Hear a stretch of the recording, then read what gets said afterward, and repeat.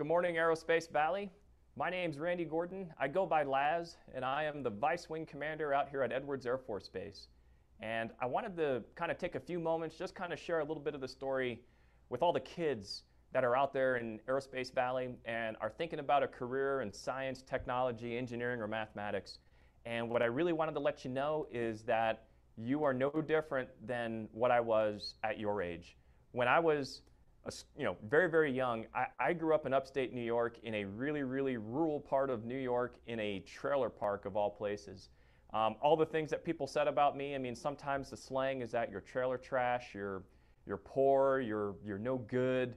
I heard all of that. That was especially true, especially growing up as a minority and wanting to really be involved in airplanes and aerospace, but looking around and not seeing anyone that really looked like me or was a good model or anything else, and then being surrounded kind of in an environment where just wanting to leave the town and go off and do something different was really, really weird and bizarre. Most of the folks that I grew up with, they were born, they lived out their whole lives, and in some cases died, and they never left more than about 100 and 150 miles or so for that entire thing. So for me, the idea of wanting to branch out and to go see something different was really strange and bizarre. Although I grew up very, very poor, I did grow up right next to an airport, and I saw airplanes flying over all the time. And I would look up and I would go, gee, how does that work? Where do those people come from? How do you get to do that? And I was really excited by airplanes, but I was also really terrified because I didn't know any pilots. As though I knew I wanted to be a pilot, I didn't think I had what it took to do that. We certainly didn't have the wealth to go do that.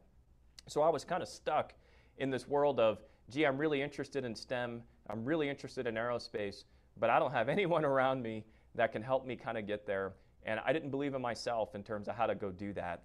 That all changed one night when I got a chance to go see a lady named Mae Jemison, who, if you don't know, was the first African-American female to fly in space. So she's an astronaut, but she was more than an astronaut. She was a dancer, she was a medical doctor, did a lot of work in Africa to help out communities there. She grew up in Alabama. And when I heard her story and I got a chance to meet her, I realized that not only was this the coolest, forget men or women, this was the coolest person that I ever got a chance to meet. And while I'm listening to her presentation, she said something which I always remembered, and it's kept me going through life, and so I give this to you. She said, never be the one to tell yourself no. Always make those guys tell you no. In other words, if there's something that you really want to go after, go for it. Just go do it. And you'll be surprised, right? I came out of that presentation thinking, well, I still might fail at this, but I'm going to give it a shot because my dream was always to go to the Air Force Academy so that I could be a pilot. And so I actually applied the very next day to the Air Force Academy, and lo and behold, got accepted to a school that I thought never would have accepted me in the first place, and so therefore I wasn't going to apply. And that started this career path where I got a chance to study aerospace engineering, I got a chance to earn a liberal arts PhD, I got a chance to work at a place called DARPA, and I got a chance to fly all these different airplanes that you see kind of sitting behind me and become not only a fighter pilot, but then to become a fighter test pilot. And it's all because someone told me to have courage in myself and to believe. And so I'm always grateful to her for giving that confidence to me, and I've always looked at it as kind of my responsibility to share that with others. And so that's what I wanted to do with you guys today, is that you're seeing our Edwards Air Force Base STEM. And what you're really seeing is you're seeing a group of professionals, men, women, all different races, all different backgrounds, all different financial wealth statuses, but we all come together here because we believe in something larger than ourselves. We believe in serving this team, we believe in serving national security, and we're all super nerds who are super in love with technology, and here you get a chance to do that. One of the big misconceptions of Edwards Air Force Base is that this place is all military, that if you wanted to come be a part of Edwards, that you got to go to a place like the Air Force Academy, you got to be a commissioned officer, you got to wear this uniform and do the military lifestyle.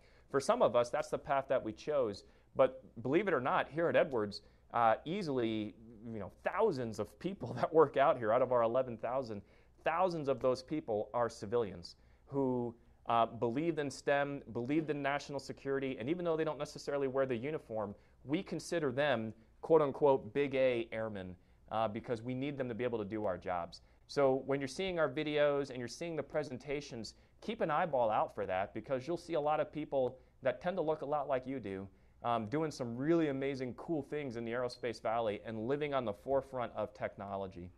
So we wanted to welcome you. We wanted to say thanks for tuning in for the Hybrid Air Show. We wanted to say truly and honestly, if you believe in STEM, go for it. Don't let your financial status, don't let your gender background, don't let your racial background, don't let any of that stuff get in the way for whoever you are, because if you want to go after it, it's completely possible. The simple fact that I get to serve here with these wings, wearing that patch, with this rank, and serve with just some amazing Americans that just make me really proud to be a part of this nation and to work on this technology. All of that is testament to the fact that if I could be here, so can you. So think about that as you're watching our airplanes, and please interact with us on social media, and we look forward to chatting with you some more. Again, I'm Randy Gordon. I go by Laz, and I'm proud to serve as your Vice Wing Commander for Edwards Air Force Base.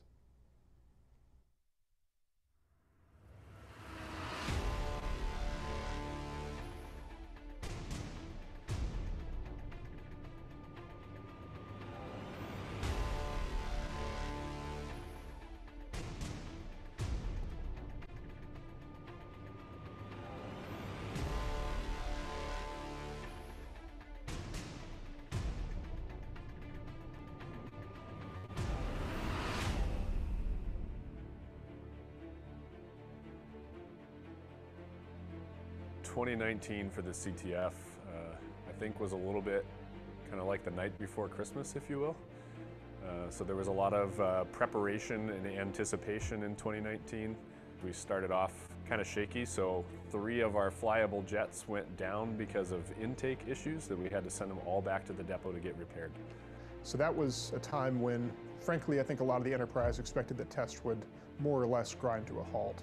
And really, as you look back at the history of the programs that we did, you really can't even see any impact of the fact that we had 0 flyable jets here at the CTF, and that speaks to really the willingness of the team to work past issues to try and find creative solutions. Once those jets got back to the CTF, we kind of got into flight sciences testing for the first time in a long time at the CTF. I think about a decade it's been since we've done legitimate flight sciences testing. So we had the loads and camera test plan that we executed on aircraft 132 to expand the envelope of the Raptor with the wingtip camera pods. And like I said, that's all kind of preparation and anticipation for some big programs coming up in the future here. We've had a couple of highlights this year in terms of programs that we're sending out to the Operational Air Force. One of those is Update 6, bringing modernized secure communications to the warfighter. And that brings a lot of really good, what we call PVI, pilot vehicle interface. And it really makes the pilot's task once they're flying a lot easier. So Update 6 is going to deploy along with 32B, so that's a major hardware and software modification that is going to bring the current combat jets into basically a new arena with some additional capabilities. Another significant program is the KC-46 testing that we did. Adding a new tanker to our arsenal of our ability to get gas in a combat environment is a significant plus to the warfighter. Last year we added KC-30, this year we're adding KC-46 through the hard efforts of the test team. Qualification with the KC-46 was a huge muscle movement and a big priority for the Air Force. So now the F-22 has another tanker that it's able to use for high threat theater, so that was a big accomplishment for the CTF in 2019. One of the major things we did at the CTF this year was participate in Orange Flag. Orange Flag is a multi-platform, multi-domain test event, and the F-22 was one of the central players in Orange Flag itself. We bring in players from all across the United States, from operational tests, developmental tests, and the operational world. And we get them in the same environment, in a near-peer threat environment, and we see how the systems are going to perform. We had 3 different test programs executed on a single sortie. That took a lot of innovation, a lot of ingenuity, and frankly a lot of flexibility on the part of the team to be able to execute those different programs, keep all of the balls moving down the track without any loss to efficiency. The CTF is a really unique place. We have a contractor team mixed with government civilians, mixed with active duty Air Force. the instrumentation folks who really manage the unique instrumentation that we have on our aircraft that are truly one of a kind. Our engineering team is world class. The maintainers that keep the aircraft flying on a day-to-day basis, these are really unique aircraft that take a lot of work to get them flying. Yeah, so you always hear the term purple team, especially for me and my flight test engineers. We are maybe more of the green team, right? Because people wear the flight suits, and without seeing the rank on their shoulders, you can't tell if anybody is a civilian government contractor, right? We all do the same job. We all are highly dedicated to the mission here, which is pushing combat capability out to the warfighter at the speed of relevance. So what I think makes the CTF special is really the family atmosphere. It's something that I treasure from my time here at the CTF. Between the different assignments that I've had, it really feels like home. And I think that feels that way to a lot of people. I know we went through some tragedy this year, and really seeing the different groups come together, support each other, and build each other up was very inspiring to see. I think the biggest mindset that we have here at the CTF is ensuring that everything we do is focused on delivering combat capability to the warfighter at the speed of relevance. And this squadron and CTF really does a fantastic job doing their piece of the puzzle so that when execution comes, everything is working right. So it's really a pleasure to work with this team. Overseeing a CTF like this as a commander is an incredibly humbling experience. Nothing reminds you of your inadequacies than being surrounded by people that you look up to and you respect at how incredible of a job they're doing every day. It's pretty awesome to get to work with high-speed individuals no matter where they come from, with everybody working towards that same goal and having safe, secure, effective, and efficient flight test as their single mission. So how does what we're doing impact the warfighter? I tell you, every day we are developing combat capability that will be used on night one of the war, whenever and wherever it kicks off. We know that we've had American air dominance for some time, but we also know that the world is changing and that we're in a world of great power competition in which we cannot take this American air dominance for granted. It's the people here of the CTF that are working to make that a reality, to make us continue to be the most lethal fighting force on the planet, and that will help ensure American air dominance for years to come. Everybody works together, does their job in the background so that when that day comes that test execution needs to happen, all the pieces come together, and then we go and execute flight test as if it was something that was easy to do. So if I had one message for the CTF, it would be the work you are doing every day is critical to maintaining our advantage as a country.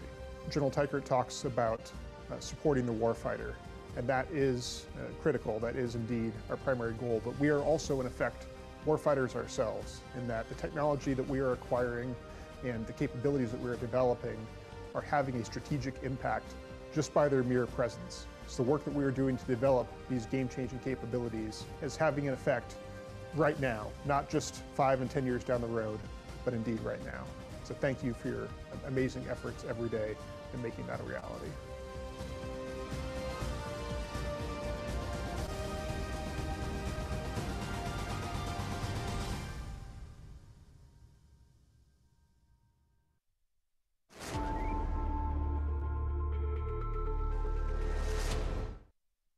Jester 11 flights ready for takeoff. G2 left. Jester 11 runway 22, F122, 011, F1 runway, first takeoff. Jester 11 affirmative, pass rate of contact. Confirmed and miles southwest. Ready MTA, verified, clear to engage. Selected. Control ready, hot pass. Test is ready, hot pass. Chase is ready. Range is ready, hot pass. Action in 4 miles. 5, 4, 3,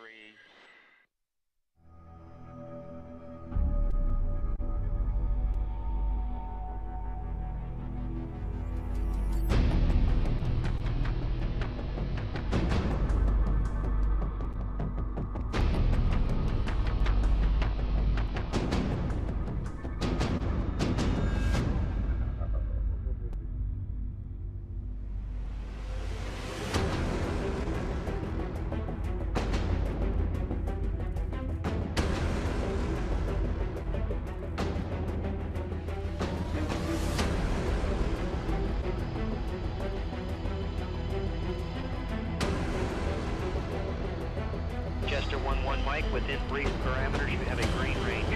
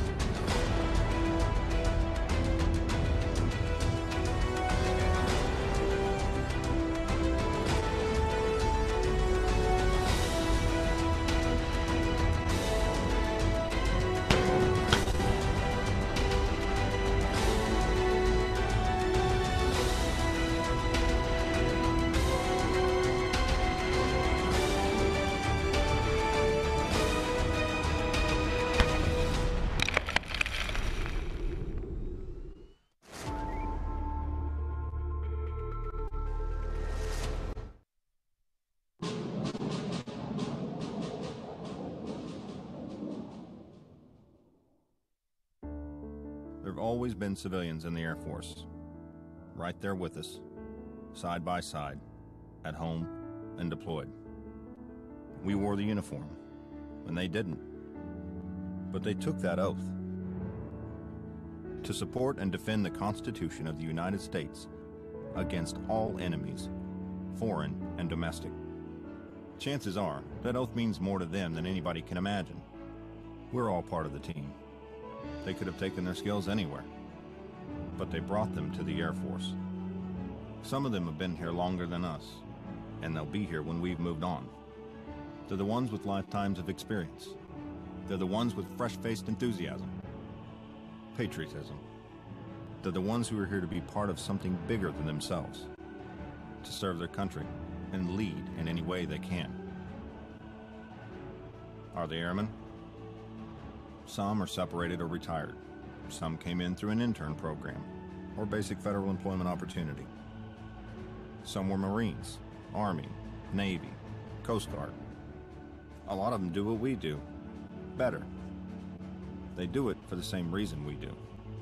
Country. A team is not the people you work with. A team is the people you trust. Ask any airman what the civilian's purpose in the Air Force is, and you might hear that civilians are here to provide know-how and support. And just about every airman would tell you that civilians aren't just part of the team, they're a critical part of the team. So think about this. If everybody on a team supports each other, how are we supporting them? Simple. With our respect. This is for all you civilians watching this. The electricians, the defenders, engineers, childcare, instructors, logistics, finance, human resources, all 180,000 men and women without whom this Air Force would grind to a halt in a split second. You, our civilians. You may not stand at attention, but you stand for everything that is good and right about this country. You may not wear the uniform, but you do wear the mission. You are part of this team. You embody our core values, and there's such a thing as respect. We are never required to salute civilians, but we are allowed to. So we salute you. We thank you. And to every single one of you, we say this. Aim high, Airmen.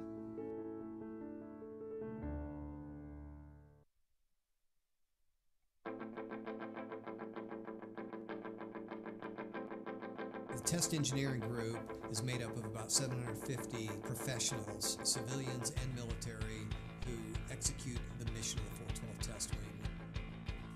Edwards is a really unique place to come to work every day. This is where PowerPoint slides become air power. We provide actionable information to the warfighter. The Test Engineering Group is made up of 5 test squadrons. We have the 812th Aircraft Instrumentation Test Squadron, and they make sure that we can collect the data. I support the instrumentation that goes on the aircraft. Whenever anything breaks, we have to go out there and fix it. I think the most exciting thing about working here is being able to see a design or an idea come to life. From the approval process to watching it get fabricated and then later seeing it fly on airplanes is really cool. And it's really exciting to be a part of that. So all the components that we design and install are used to collect data. The test squadron responsible for flight sciences, the safety of flight type of information is the 773rd Test Squadron. You see the data, you know, can real-time call, so I enjoy having that kind of decision-making ability and the pressure to get it done right the first time.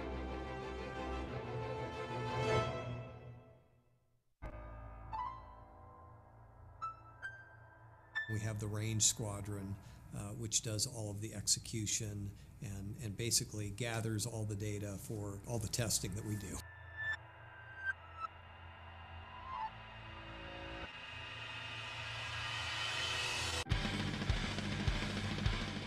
All sorts of different kind of missions. We do laser ops, we do things on the ground, we do things with drones, we do things with UAVs. So we get to work with just about anything that you can think of.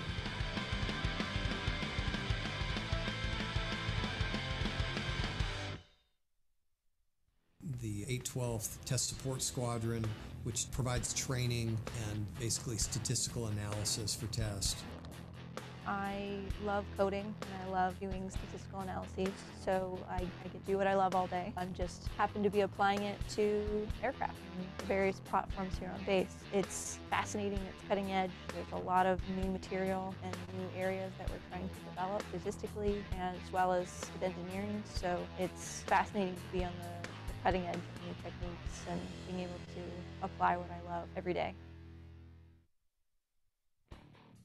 We have the 775th Test Squadron, which is responsible for avionics and weapon system integration testing. I'm a tactical data link engineer for the 775th Test Squadron. I work at the 419th Flight Test Squadron. That's where the B-1, the B-2, and the B-52 bombers reside. My job is each day is so different. One day I can be writing a B-2 test plan, and another day you can be supporting a B-52 flight test or a proficiency test.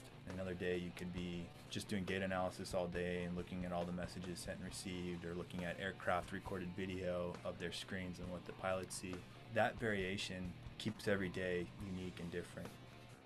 We provide actionable, defensible, statistically relevant information to decision makers throughout the Air Force and the Department of Defense. Aircraft win the war! Engineer wins the sword! Can we do it?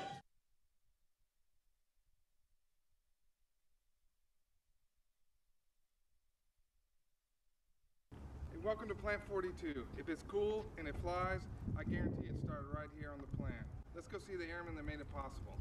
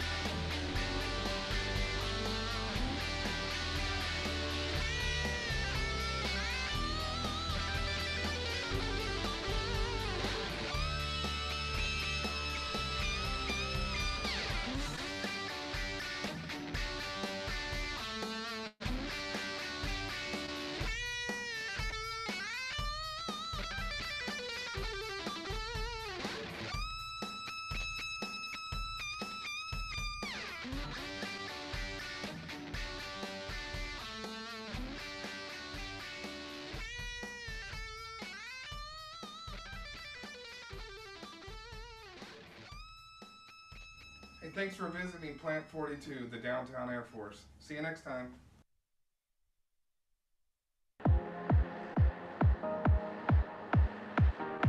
Target 2. Target 2, go ahead. We're all clear.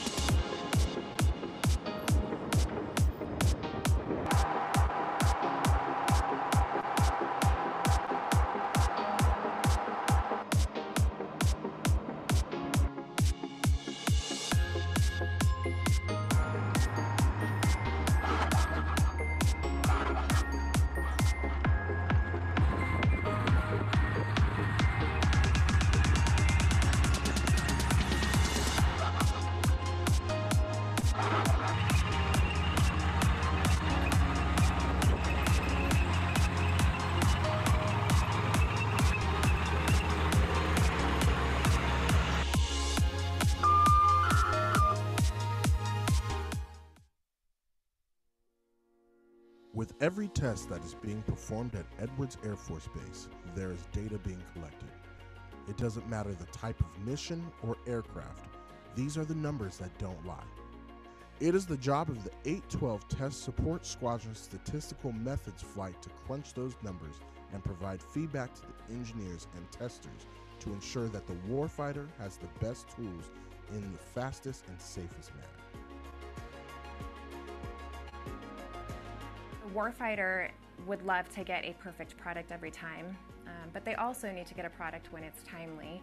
And without our statisticians helping us understand the risk associated with collecting some degree less than all data, we're able to provide that product to the warfighter sooner. My name is Wendy Peterson. I'm the director for the 812 Test Support Squadron, and we are a family of 5 very diverse flights.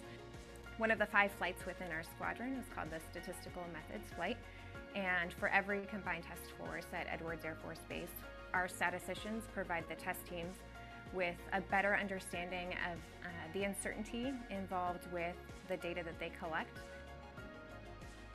Science, technology, engineering, and math, we are doing a lot of, the core thing is applied engineering. We are integrating systems onto aircraft, or we are testing brand new aircraft and determining sort of what is the edge of their performance. How well do they work? How fast do they fly? How far can they go?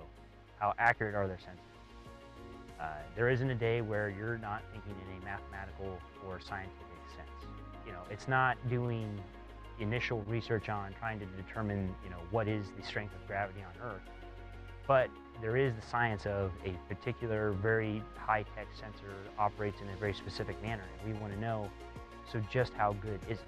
So our tests are set up to try to determine, what is the line of it can do this, but it can't do that.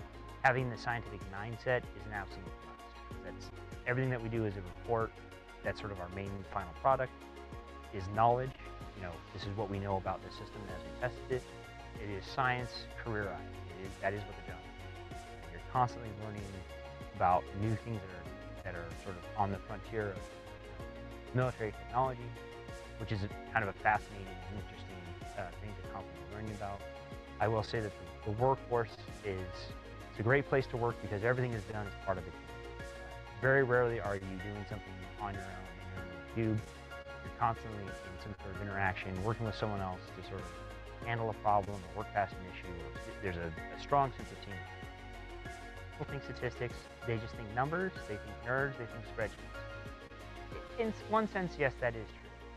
But statistics is never in a vacuum.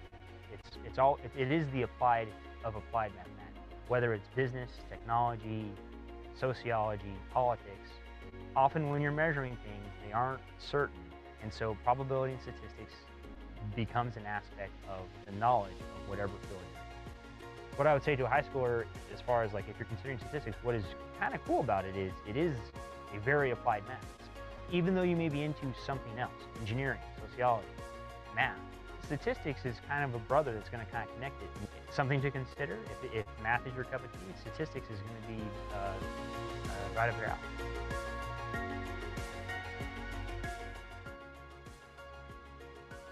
It's a privilege to serve and support the members of the 812 Test Support Squadron who support the airmen here at Edwards Air Force Base, or as we like to call it, Tikavatu.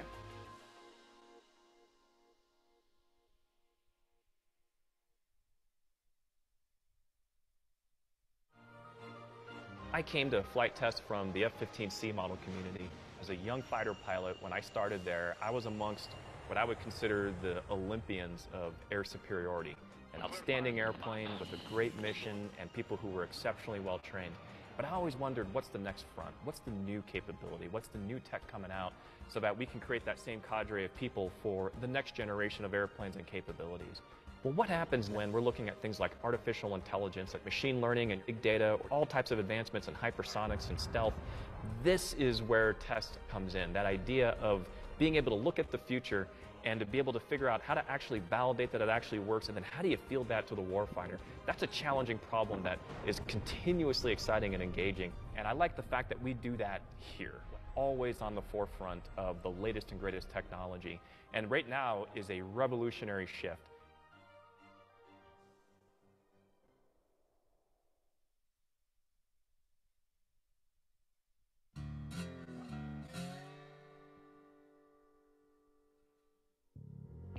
Edwards Air Force Base, a place with a rich history of flight testing advances. Established in the western Mojave Desert because of the area's unique blend of wide open spaces, clear skies, and abundant land, the base covers about 480 square miles of mostly intact desert habitat, an environment we are dedicated to conserve and required by law to maintain, so our military mission is sustainable into the future.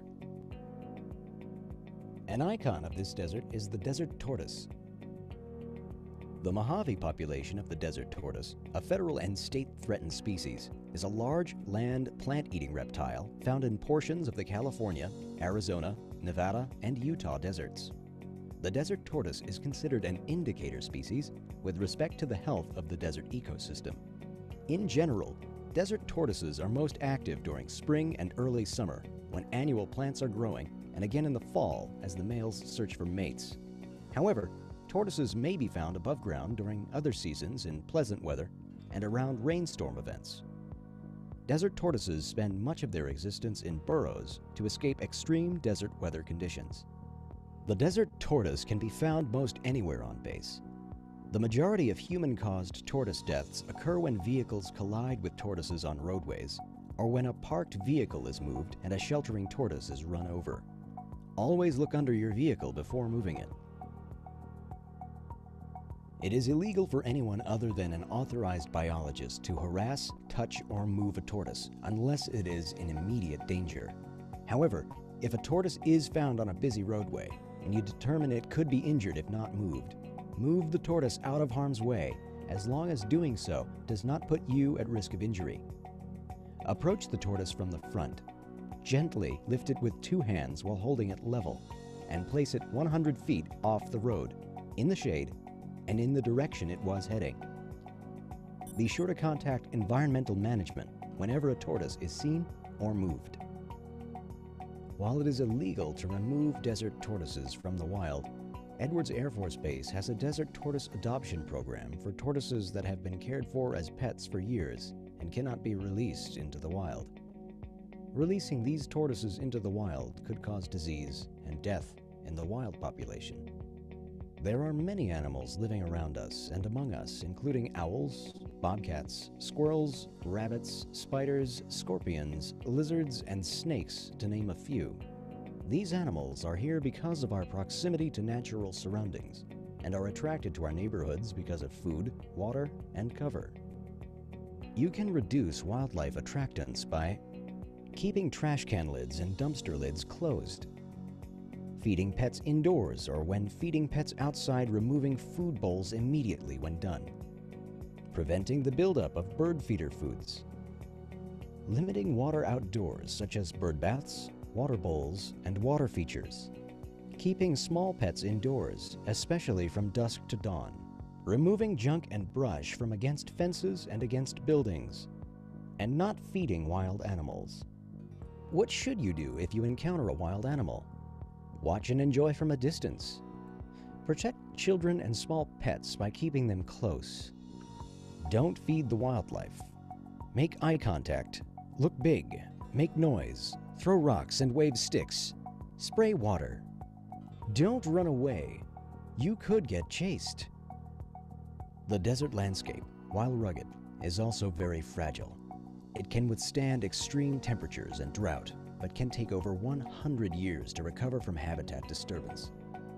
To prevent native habitat damage, stay on authorized trails and follow posted rules when enjoying outside activities such as motorized and non-motorized off-road vehicle use, hiking, hunting, and fishing. Do not disturb bird nests while eggs or baby birds are present. Leave cultural resources such as old dump sites, mines, and artifacts in place. Recycle glass, plastic, and aluminum. Don't put universal waste, like batteries, oil, electronic equipment, and such, into the trash. And report hazardous waste to environmental management. Living and working at Edwards Air Force Base brings people and nature face to face. This wildland-urban interface provides many opportunities for us to interact with the desert habitat and the animals inhabiting it. We can impact the natural environment around us for good by understanding it and respecting it.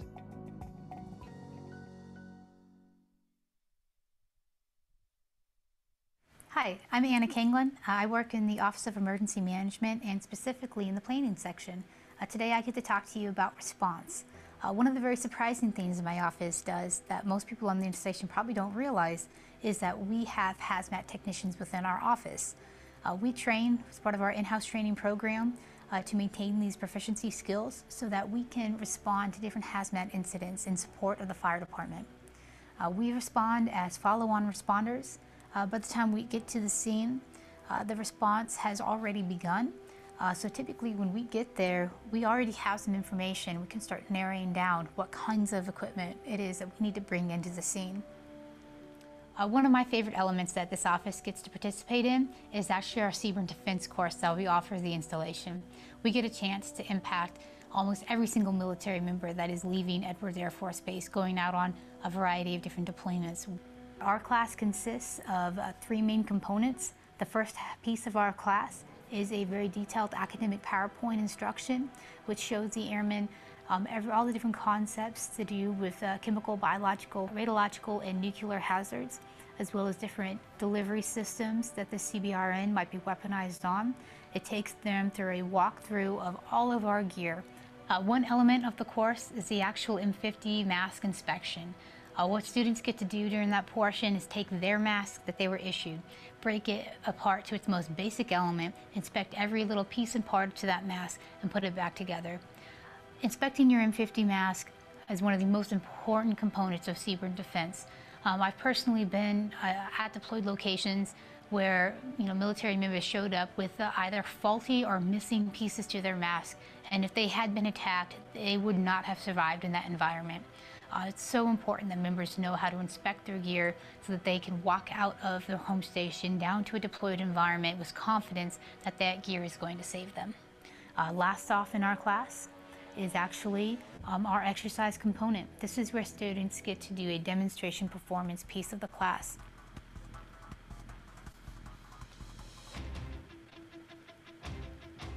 They are finding contamination, they are locating casualties, treating them, putting their gas mask on them. They're running through all of these different elements, such as finding UXOs, doing litter carries. Our exercise is where all of these self-aid and buddy care, all the Seaborne Defense, all the different concepts that airmen learn in their wartime skills, all of that is brought together in that exercise, so for the airmen to really understand how to use all of this training that they've received. For more information about how you and your family can be better prepared, make sure that you check out ready.gov or beready.af.mil for more information. Also, there's a great app that you can download for information on the go. Have a good day.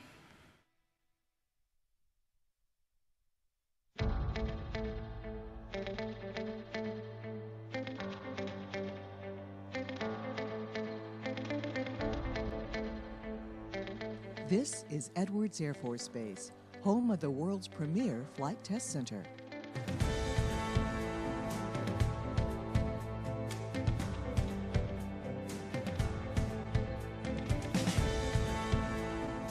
And this is also Edwards, 481 square miles of harsh, unforgiving desert and yet a fragile ecosystem. Both the Air Force Test Center headquarters and the 412 Test Wing call Edwards home. The base has an extensive list of aviation accomplishments that, well, reads like a greatest hits list of worldwide aviation records going back 70 years.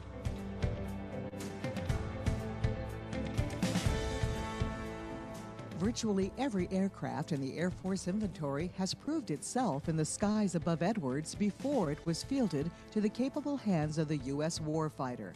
It has often been said that if you want to see the Air Force of tomorrow, just look to the ramps of Edwards today. The driving force that built this legacy is the world-class test force, more than 10,000 people strong, from active duty military members to civilians and contractors. The base and its workers inject an estimated $1.6 billion a year into the local economy. A recent addition to this legacy is the operation of Air Force Plant 42 in nearby Palmdale, California, which now falls under the umbrella of the 412th Test Wing. Plant 42 is an Air Force-owned industrial plant that provides facilities, infrastructure, and all the services needed to assist military contractors to develop, produce, test, and maintain state-of-the-art weapon systems in direct support of the warfighter. Edwards is located near the western edge of the Mojave Desert. It is a land of coyotes and jackrabbits, of gnarled mesquite and Joshua trees. It is a stark land of stunning contrast, of griddle-hot days and bone-chilling nights, of violent storms and mesmerizing sunsets. It is also a land that seems almost custom-made for testing aircraft. At the heart of the base lies Rogers Dry Lake, 44 miles of flat, dense, sandy clay. Nature makes the surface smooth and the sun bakes it hard. That makes it a perfect place for landing aircraft. It's a giant safety net for test pilots who sometimes push aircraft to their limits and may need a close, safe place to land in a hurry. The dry climate also makes for great flying weather, up to 360 days a year. Those two factors alone make Edwards a natural choice for flight test. But the use of these natural assets come with a responsibility to protect and preserve them. The desert requires us to pay special attention, which begins when people arrive at the base for the first time. Base biologists teach new residents and employees about this hostile yet fragile environment and the wildlife that live here. They focus on coyotes, bobcats, snakes, birds, sensitive plants, and the federally protected desert tortoise. Workers learn that part of our mission is protecting these natural resources to ensure we'll be able to continue our critically important mission of flight test. But it's not just the animals and plants that need to be protected. There are also many historical, prehistorical, and even geological sites that must be safeguarded as well. Archaeologists here manage more than 3,500 historical sites on base, some dating back to many thousands of years ago. Water is a scarce yet critical resource in the desert, and Edwards has been working hard at conserving water for decades. In 1996, forward-thinking base officials completed a state-of-the-art wastewater treatment plant. This treatment plant is capable of cleaning wastewater to near drinkable quality. Of course, the reclaimed water isn't used for drinking. Instead, it is used to water common use areas, such as the golf course, play parks, and the various sports and recreational fields on base. During its initial startup phase, the plant processed around 300 million gallons a year. Now, due to current conservation efforts, the base has reduced this to around 111 million gallons a year. One effort that has really helped drop water use has been the elimination of most of the grassy areas on base.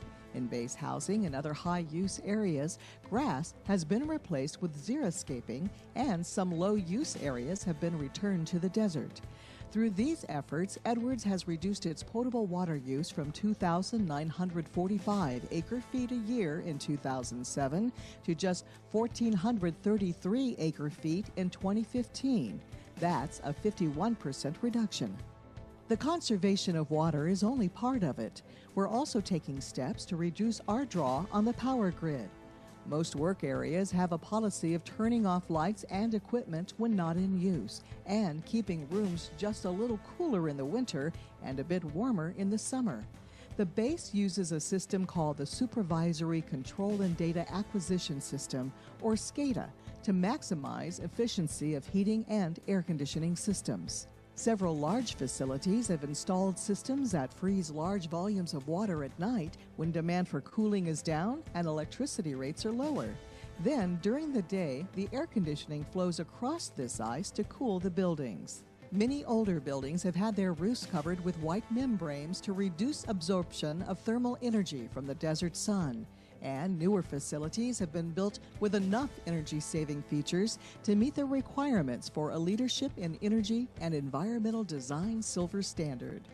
These small steps, when combined, have had a significant effect on our energy use. Since 2003, the base has cut its energy use by 197 billion BTUs annually. That's equivalent to the energy used by 2,200 homes each year. Additionally, the Air Force has agreed to invest in upgrading our facility lighting to new, efficient LED systems. Once complete, these systems will save an estimated 15 million kilowatt hours per year, which is enough to power more than 1,386 average homes. Saving energy is good, but Edwards isn't stopping there. Producing renewable energy plays a part as well. 2012 saw the completion of 3 1-megawatt solar farms on the installation, each on nearly 8 acres of land. And here in the Mojave Desert, sunlight is plentiful. In 2015, these farms captured enough energy to power 595 homes and sent it into the power grid. Edwards is also pursuing plans to grant a lease for a large solar farm on a parcel of land in its northwest corner. This farm will generate as much as 400 megawatts. That will be enough power to supply 78,000 homes. It's scheduled to be completed as early as 2019. During the early history of Edwards, just as with other industrial facilities around America, people were much less aware of the harm done when fuels, oils, or solvents were spilled into the environment. From the 1950s through the 1980s, those spills went uninvestigated. Since the early 90s, the Edwards Environmental Restoration Program has worked to locate these spill sites and clean them up. To date, 472 contaminated sites have been identified, and 317 of those have been cleaned and declared safe for unlimited use.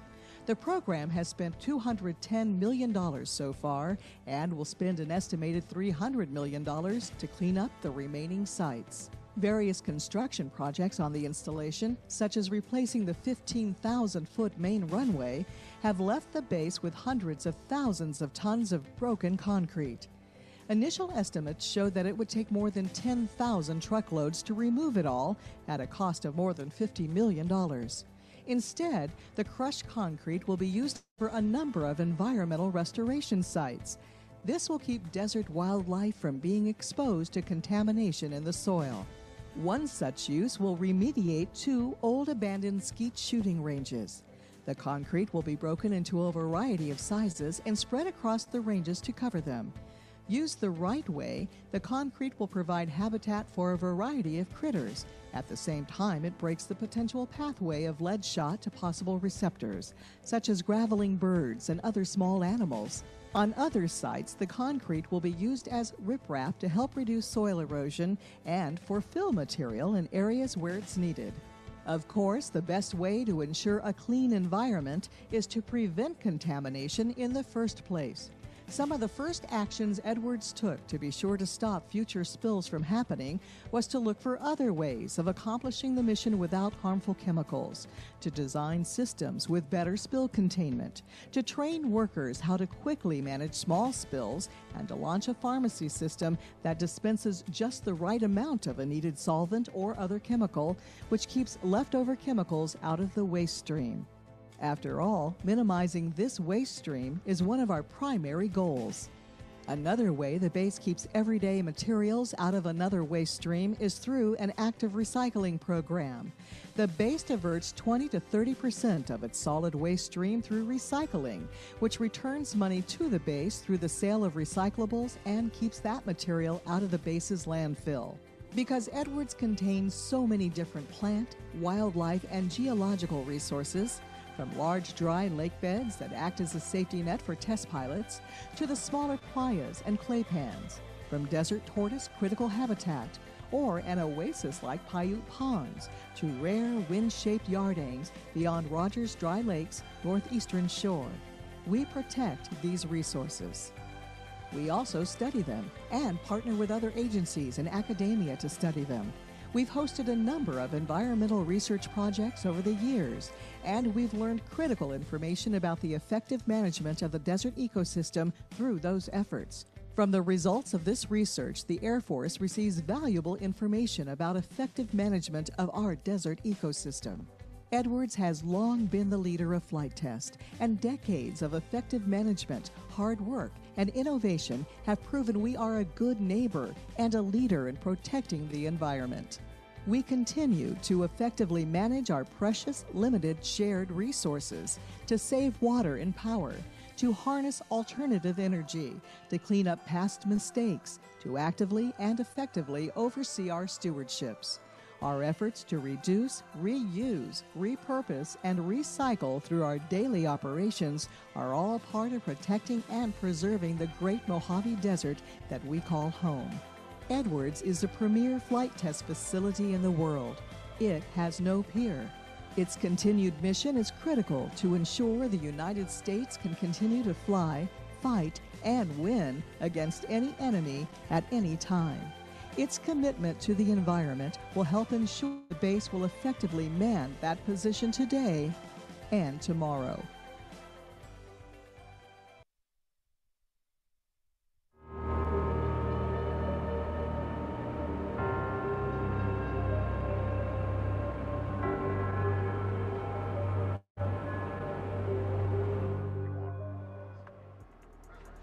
Are you just going to hit record from the time they just take off all the way there? Not on 4K. Because no, 4K won't last. Probably not. I probably tell them just to, I'll probably let them know, like in the back, just to say, can you just push power for that, you know, turn on. Dude, solid. So this whole thing will be gone, right? And I'll be shooting out here, and I can actually like punch in a little bit. Yeah. Just to get just the jet, but yeah, should work.